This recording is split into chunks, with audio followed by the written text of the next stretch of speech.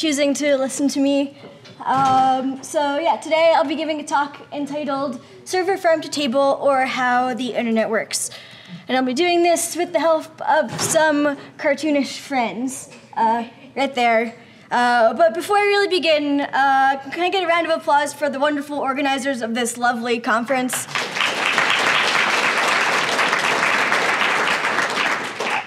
As Jesse mentioned, I came a really long way. I'm here from Brooklyn, and this is my first time in Oklahoma, and y'all have made me feel so welcome. So it's been super great, and I'm really excited to give this talk.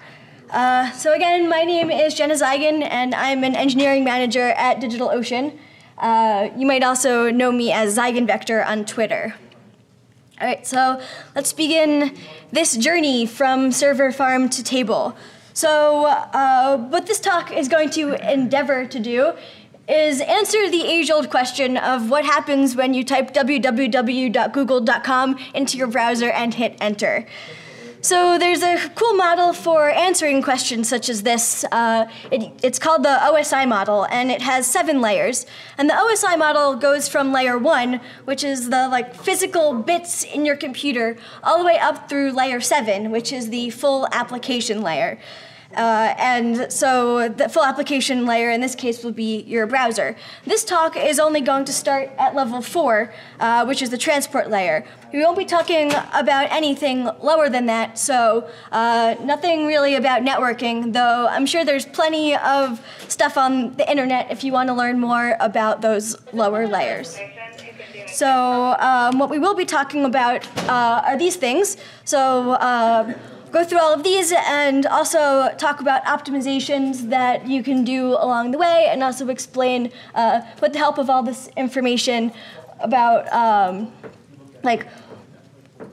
why those optimizations are really important.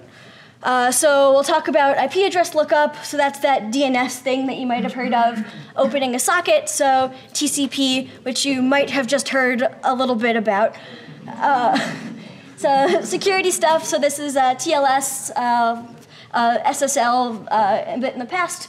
Then we'll get to the good stuff, so the HTTP request, what the server does with that HTTP request, then the HTTP response that comes from the server, and then the browser's parsing and rendering of the page. All right, so let's embark on this journey. So the first step is that your computer needs to map the human readable URL, www.google.com. It needs to be mapped to the address of a computer to talk to. So the first thing your computer is going to do is see if it has recently obtained this information, and it's going to check its cache. So your browser might cache the IP address that it receives along the rest of this process that I'll explain. It might store it for a pretty short amount of time that is browser dependent. So there's a special flag in your browser that will say how long it's going to cache these things. So if it's not in the cache, then the browser is going to call the getHostByName library function. And the contents of this function kind of vary by operating system. But it's this function that's going to do the lookup. GetHostByName is going to first check if the hostname can be resolved by reference in your computer's local hosts file. And the location of this file is going to vary between your operating systems as well. I happen to know, because I'm a Mac user, that this file is at /etc/hosts. And it's this file that contains the information so your computer can know what localhost is going to resolve to. So if you're on a Mac, you can just do cat/etc/hosts, and you'll see the contents of that file, and it should contain the localhost information. So if getHostByName doesn't have the IP address already cached, and it's not already in the local hosts file, then it's going to make a request to the DNS server that's configured by the network stack. So this is typically going to be your ISP's caching DNS server, but it could also be another DNS server that you configured your computer to use. So another popular one is Google's DNS server, which is at 8.8.8.8. So the browser is going to send the request off to get the IP address that corresponds to www.google.com. So this request is going to first go through the local router, which also has a cache for this stuff. So it's going to check to see if it's in the cache, and then it might have it in the cache, and then you're good to go. You don't have to continue doing the rest of this process. For the sake of this talk, we're going to pretend that you've never ever been to www.google.com before, because then this talk would be a little boring and also kind of short. It's pretty likely that at the router level, you will have already had a cache hit for it. Especially because if you're using a router with a lot of people are using, it's pretty likely that a popular site will be cached, at least at this point. But in the event that your router does not have this cached, the browser is going to end up hitting the specified DNS server, which is probably going to be your local ISP, and it's going to do this via the UDP. UDP stands for User Datagram Protocol, and UDP is kind of the very basic network thing. It's great for unidirectional transactions. Because its delivery isn't really guaranteed in any order or really super guaranteed at all. It's really up to the whims of the integrity of your network, whether or not these packets are going to end up going through. So it's kind of like if you were to take a lot of balls and throw them at someone and they might not necessarily catch them. That's a pretty good UDP metaphor. And because UDP is kind of can only transmit a small amount of information, if this DNS request, if this request to get the IP address is too large, it's going to use TCP, which we'll talk about soon. So first, the DNS server is going to check its cache. Caching is going to come up a lot in this talk. So the DNS server is going to check and see if it's recently looked this up. If not, then the DNS server is going to go ask some other servers to get the IP address for www.google.com. And this is a recursive process. So as I'll explain, this could potentially take a bit of time, and then the client just has to wait for the answer. So the way this goes is that the DNS server is going to connect to the root name server, and it's going to say, hey, do you know where www.google.com is? And then the root name server is probably going to be like, no, I don't really know, but you should probably go ask .com. And then the DNS server is then going to go to .com and say, hey, do you know where www.google.com is? And then that .com is probably going to say, no, I don't really know, but you should probably go ask google.com. And then the DNS server is going to go to google.com's name server and say, hey, do you know where www.google.com is?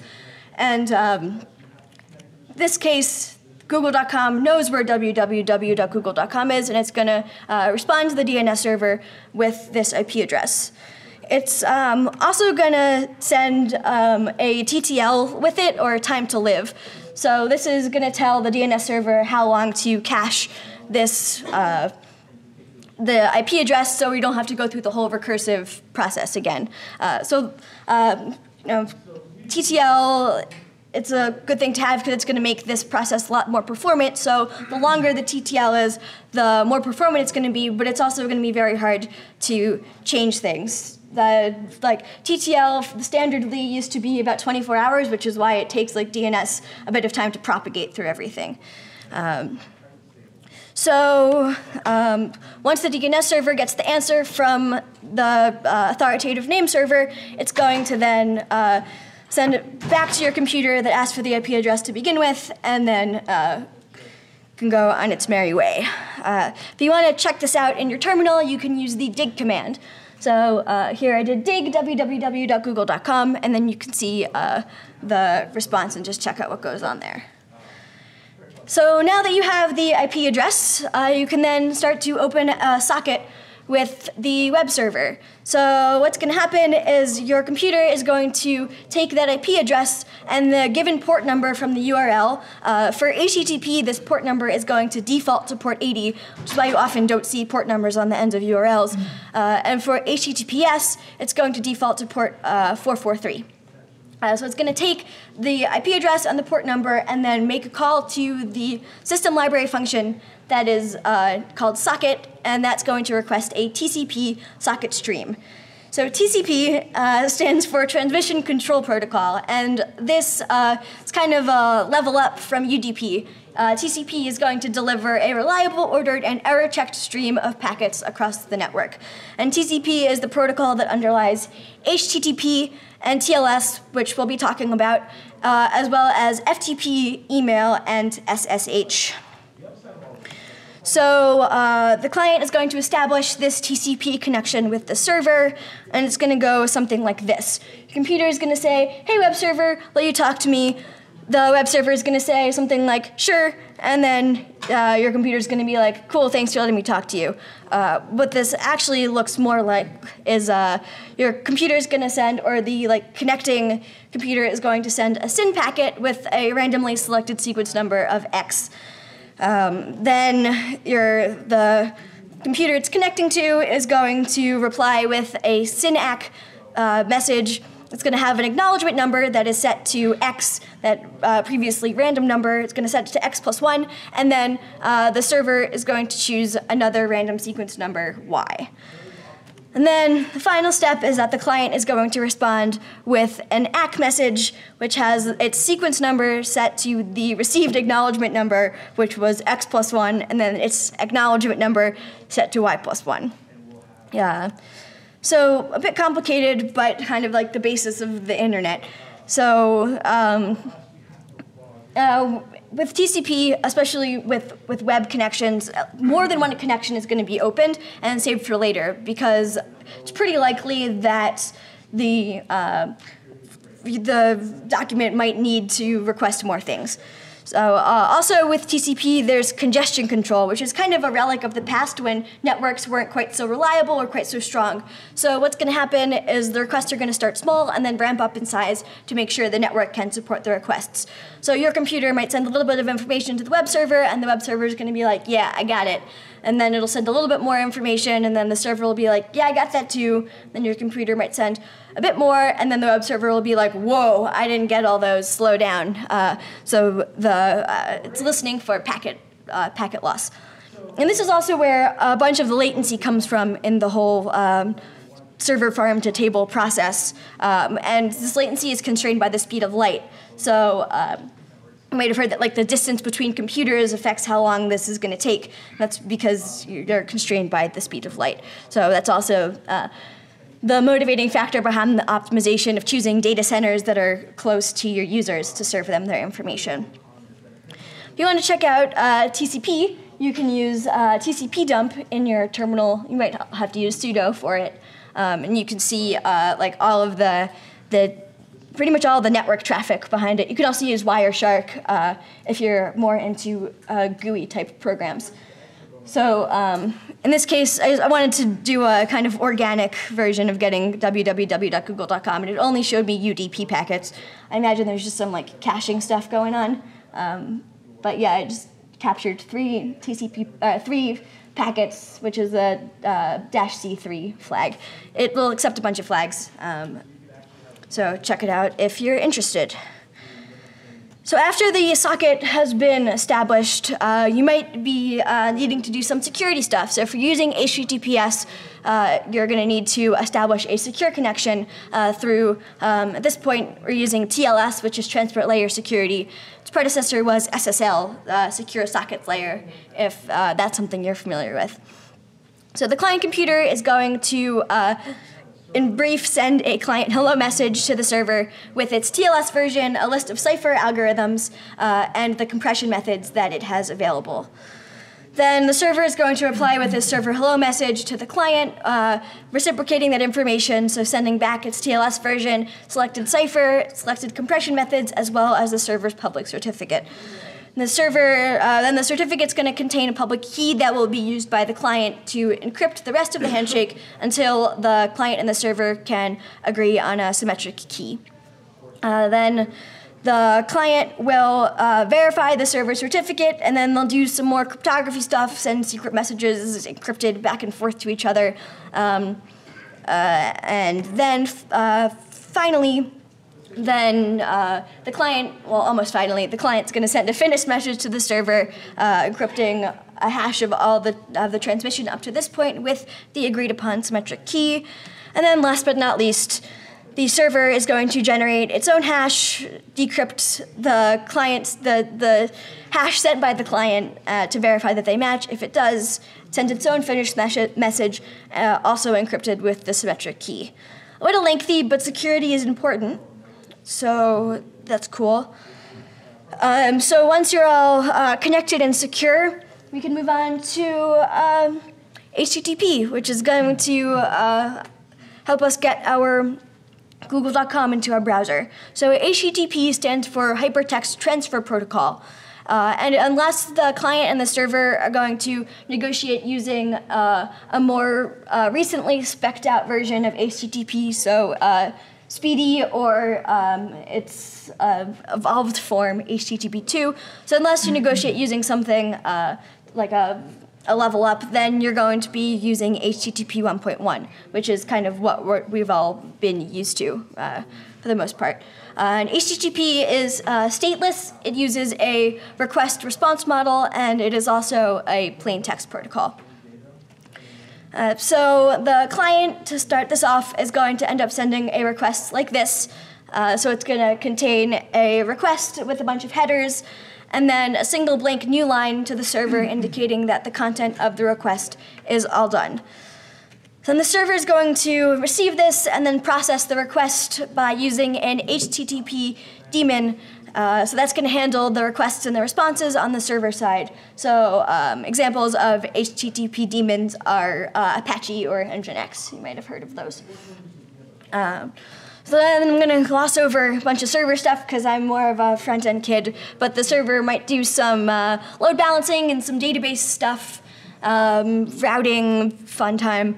And then the server is going to break down the request into the following parameters. So it's going to take from the request the HTTP request method. So it's either going to be get, post, head, put, delete options.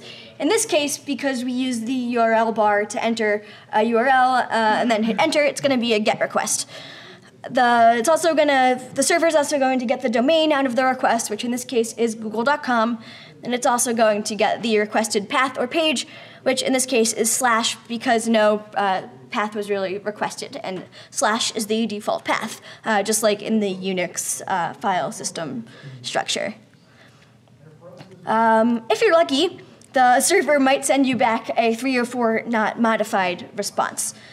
So if you've been to this site before and the HTTP headers that the client sent to the server included enough information for the server to know that the version that the client has cached is the same as the version that's still on the server. So if there's enough information to determine that they're the same thing, then the server will send back a 3 or 4 not modified in a request that kind of looks like this. And this is very helpful because then you don't have to go through a lot of the stuff that I'm going to talk about in the future. So yeah, this is a lot less work, but it's the result of some work that you have to do on the engineering side to get this to work. It's not going to happen immediately out of the box.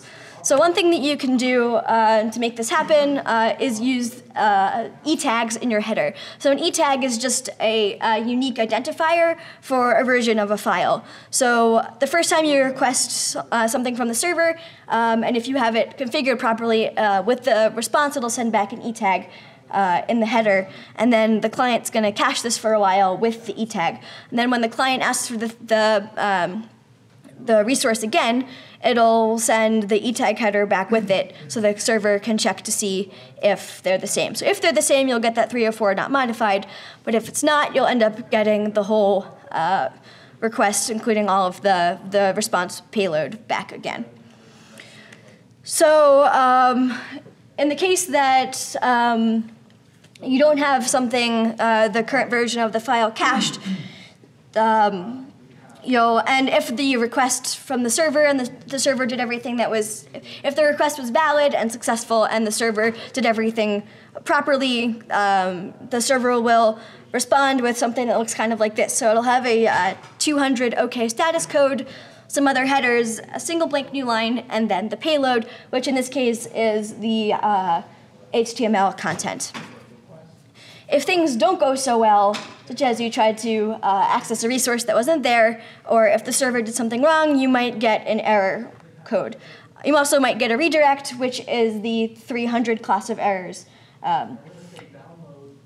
If it's a client error, you'll get something which is the 400 class of errors, so you might get 404 not found or 403 forbidden. And if the server is the thing that messed up, you'll get 500 class of errors. So check out the HTTP response. This is kind of for effect. You can use curl. So in this case, I curled www.google.com and just got the entire body of www.google.com, which, for how simple that page is, contains a lot of stuff. So you can use curl to do this. So yeah, that was a pretty big response. So, and the size of the response corresponds to how long it's going to take to finish the request response lifecycle.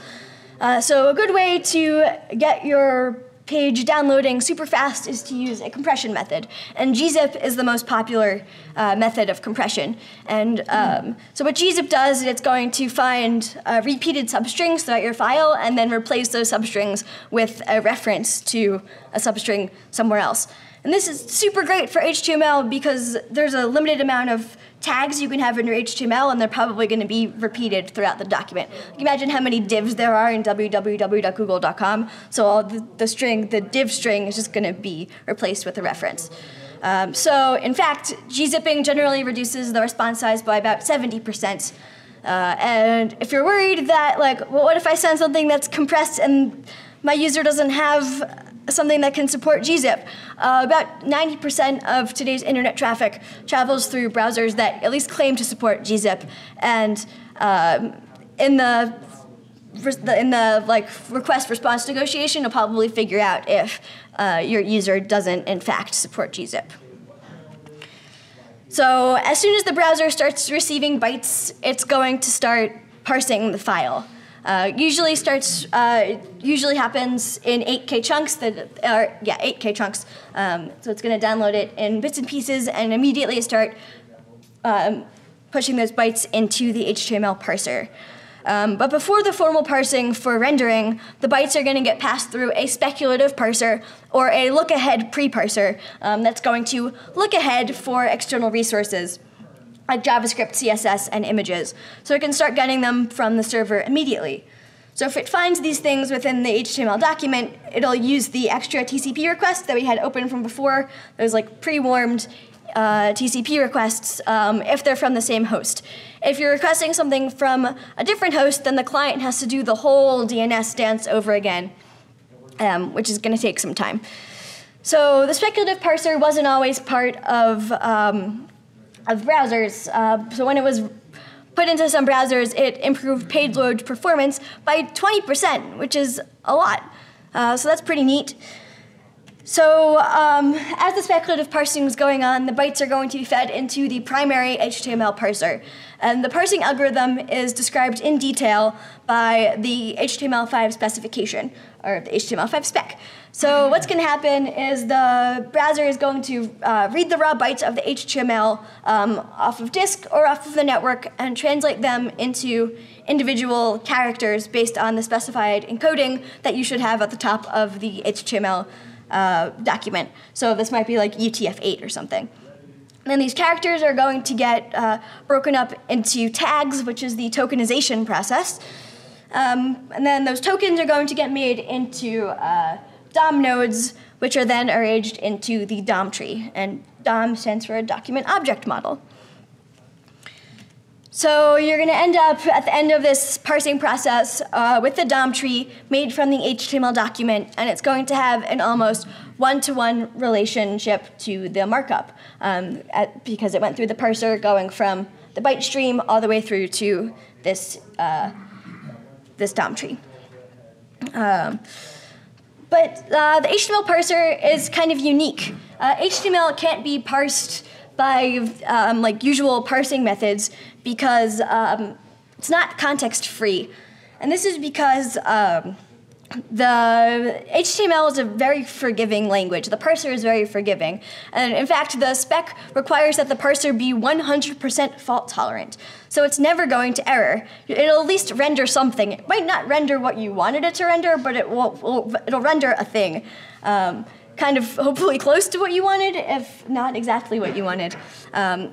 So because of this, because it's specified never to error, a lot of the parser code is about fixing each HTML author's mistakes, because we're humans, we make mistakes, but the parser's got you. So the parser needs to correct things like invalid tags, unclosed tags, incorrect nesting, and so to endeavor not to error, browsers create custom parsers that are like a million lines of C++, and a big chunk of this browser code is dedicated to creating this fault-tolerant parser that contains all of this like code for targeting specific human errors. So, sorry, while the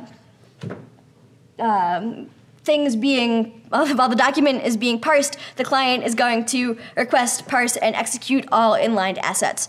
So these are the images, scripts, style sheets, favicons, whatever you've referenced in your document, or even things that are inlined within these tags.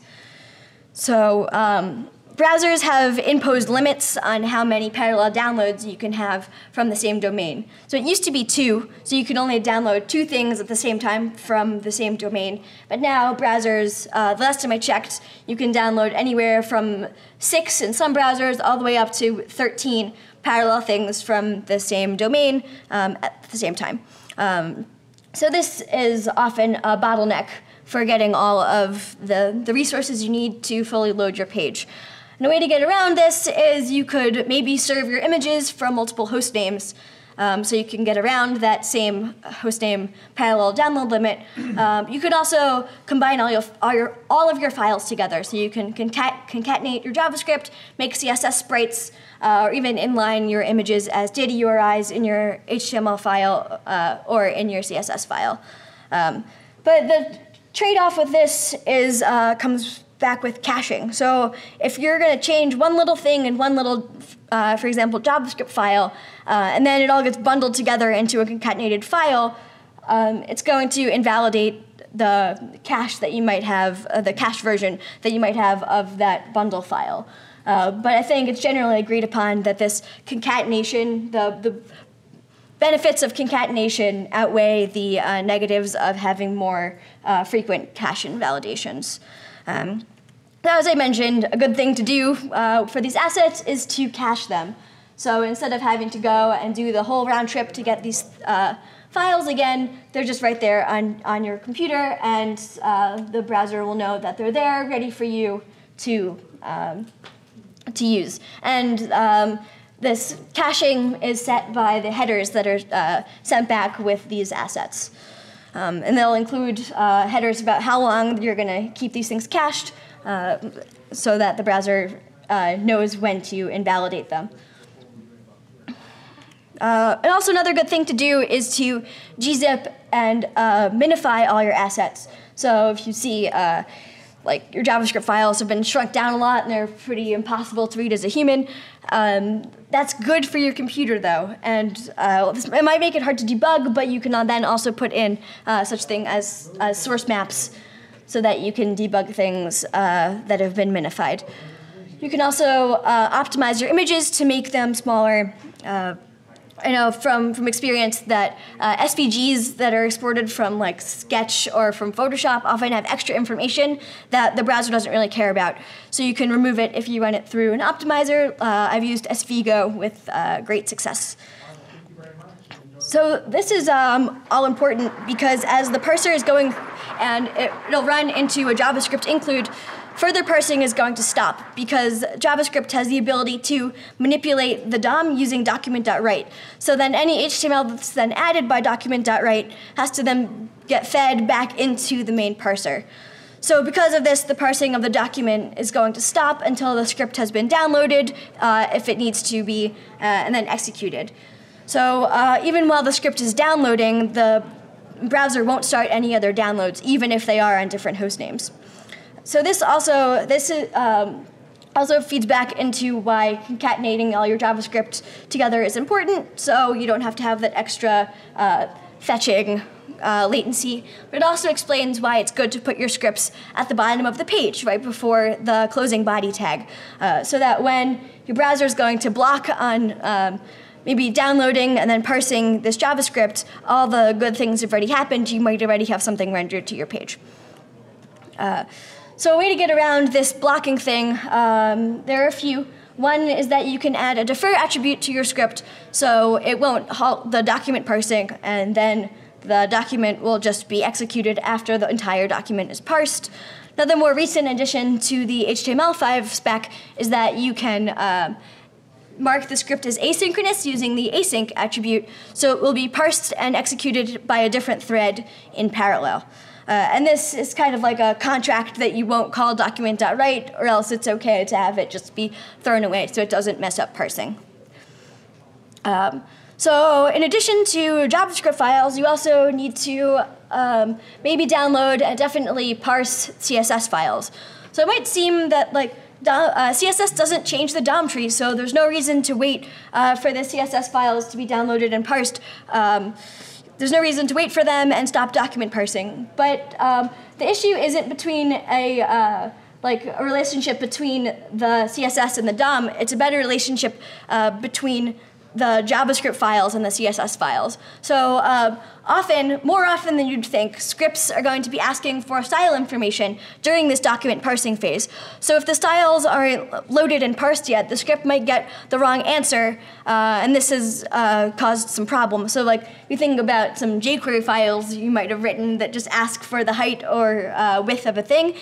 That script is going to need to know and have loaded all of the CSS information to get the right answer. So different browsers have different ways of dealing with this CSS JavaScript interaction. So Firefox is going to block all scripts when there's a style sheet that still needs to be downloaded and parsed. WebKit's a little more lenient, and it's going to block scripts only when they try to access certain style properties that might be affected by the CSS.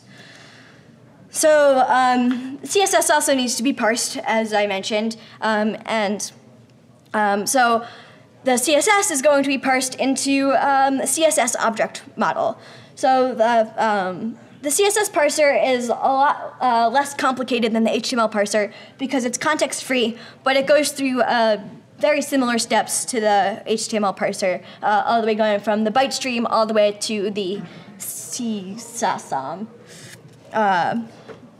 So having this be a tree makes sense because of the recursive nature of the application of these styles, the cascade.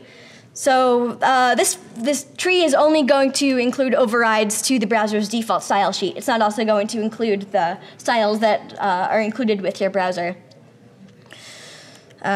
So after the CSS is all parsed, then the JavaScript can definitely keep going, and then once that JavaScript file is done, then you can start loading and parsing the subsequent JavaScript file. So when that's all done, then you can keep parsing your HTML. But we're not quite done yet because the browser needs to know a little bit more information in order to be able to render the page. So the CSS tree and the DOM trees are going to be combined into a render tree. This render tree is then used to compute the layout of each visible element and is going to serve as an input to the paint process, which then renders the pixels to the screen. So because of this, because you need both the DOM tree and the CSS tree to be merged together to form the render tree, HTML and CSS are render blocking resources. So the browser is going to hold off all rendering until it's processed all the HTML and all of the CSS and the DOM and CSS trees are constructed.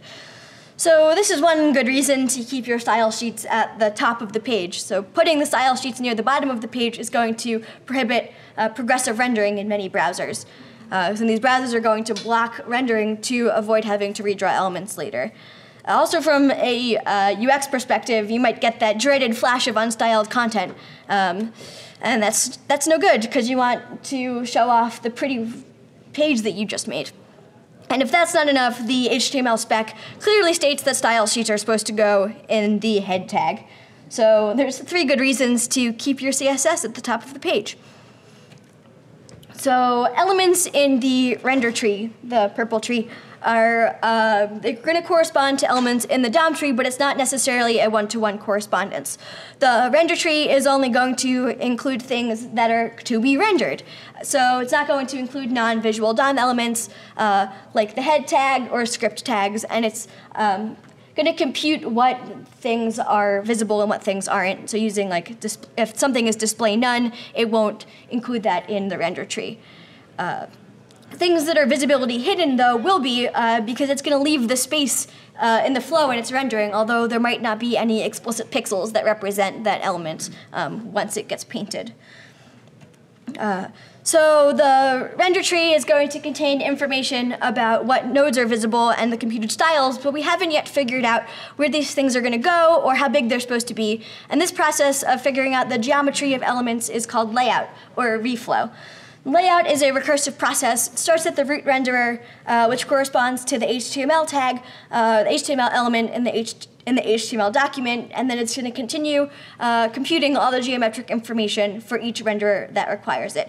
So all of these renderers, so all of these blocks in the render tree have a layout or a reflow method, and then each renderer is going to invoke the layout of its children, and then if it has children that need to be relayed out. So in order to not do a full layout for every small change, the browsers will flag certain renderers as dirty. So if a renderer needs to be changed, it gets a dirty flag, or it might also get its children are dirty flag. So because of this, layout can either be a global process, you can lay out the whole page, or incremental, it'll only relay out the things that have been marked dirty. And the incremental layouts are done in async batches based on a timer in the browser. So once we know the location and dimensions of these elements, we can start then representing everything as pixels on the page, which is the painting process. So very similar to the rendering process, painting is going to, it's a recursive process, so the render tree will be traversed and each renderer's paint method will be called to display the content. And also, like the layout process, painting can be either global or incremental. And this is how you get that region-specific repainting that we all endeavor for. So once the HTML document is fully downloaded and parsed, the page is marked as interactive and the DOM content loaded event is fired. And this happens even if you're still waiting for style sheets, images, and subframes to finish loading. At this point, you can click around the page because it's interactive. At this point, the scripts marked as deferred are then downloaded, and then once everything has been downloaded and parsed, the document is marked as complete and the load event is fired. I'd mentioned HTTP 2, so I'm just going to gloss over it a little bit. HTTP 2 is a new version of the HTTP spec that browsers are currently working to implement. It grew out of the work with Speedy, which was Google's attempt to improve HTTP, but HTTP 2 is now a more global spec. HTTP includes such great things as header compression, so you're not going to have to send repeated headers back and forth. It'll just say like, hey, just remember those headers from before. There's also server push technologies, so it's going to send the HTML, send assets with the HTML because it knows you're going to need them eventually. And then it'll also load page elements in parallel over a single HTTP connection instead of having to open multiple ones and have to do that synchronously. All right, so that's a small slice of the entire process of what happens when you type www.google.com into your browser. So if you wanted to learn anything more about anything more in depth, these are the things I read to put this presentation together. They're each very good. I especially will vouch for the Wikipedia articles. And also, the complete list of all of the songs I butchered to help teach you about the internet. So if you're interested in seeing these slides, they're up on my website at jenna.is/thunderplanes. Thanks for listening. I hope you enjoyed this, and I hope you learned a lot.